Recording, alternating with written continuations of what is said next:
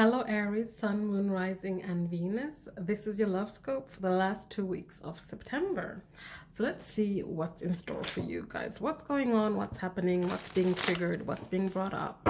What is the divine wanting you to look at, see, feel, hear, all of those lovely things. So what's going on for Aries for the last 2 weeks of September? Okay, here we go. So what's going on for you guys in the end of September? One more card I'd like, please. Thank you. So we have Warrior. So you're gaining your strength, you're finding your strength to make contact, perhaps, or someone else is finding the strength to make contact. They are aware of the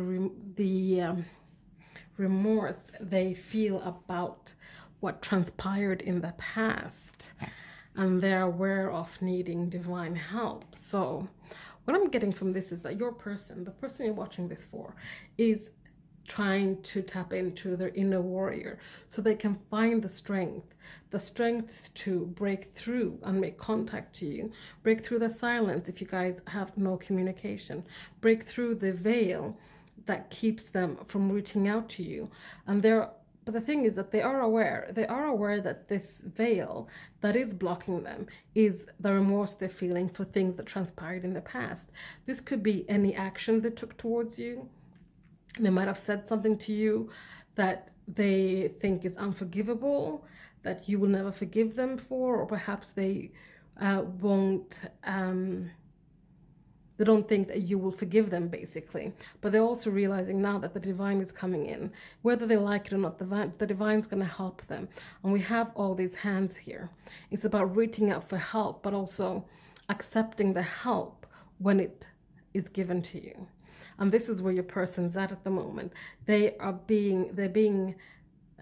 Someone's reaching out their hand. The divine is reaching out their hand to help them up, to lift them up through this pit, perhaps they've put themselves in, because they've been in this energy of regret and remorse for things they've done and said to you in the past.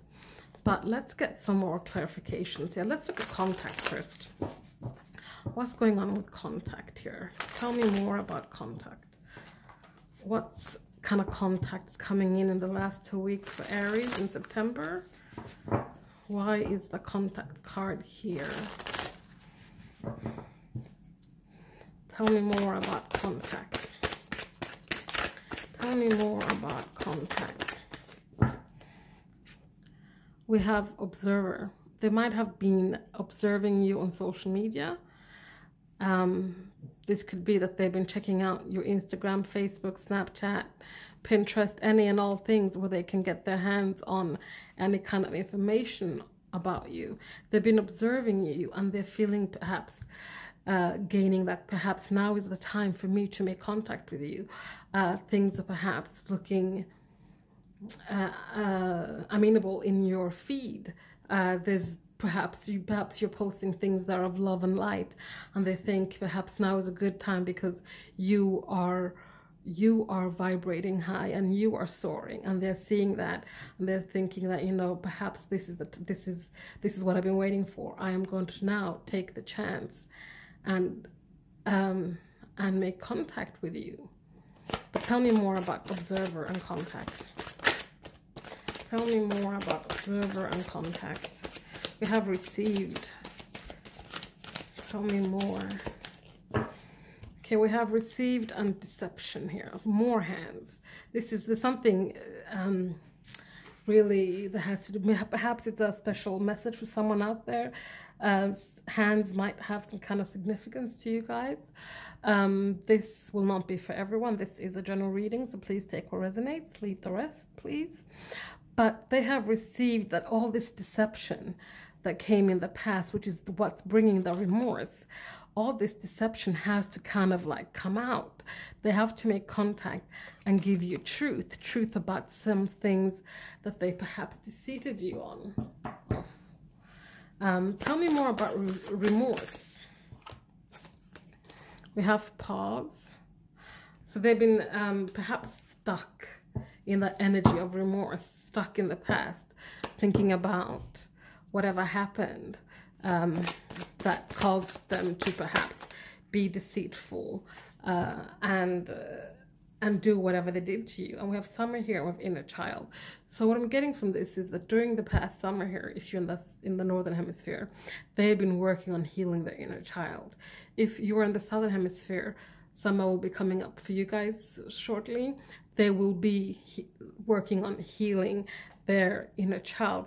They know that perhaps this deception that they the deception energy they were in stems from childhood trauma, stems from something that happened in their childhood, hence causing them to act this way. It doesn't excuse them or forgive them from doing this to you, but it explains some of it. Let's have a look at divine help. What is the divine specifically helping other than healing and steering them on the right path? Let me get one more card. Okay, so we have fear and twin flame. So this is the deal, Aries. They are afraid. We have another hand there. And it kind of looks like this received hand here, like, and then we have this veil coming through, pushing through the veil of these hands. This is the thing. They are in a place of fear.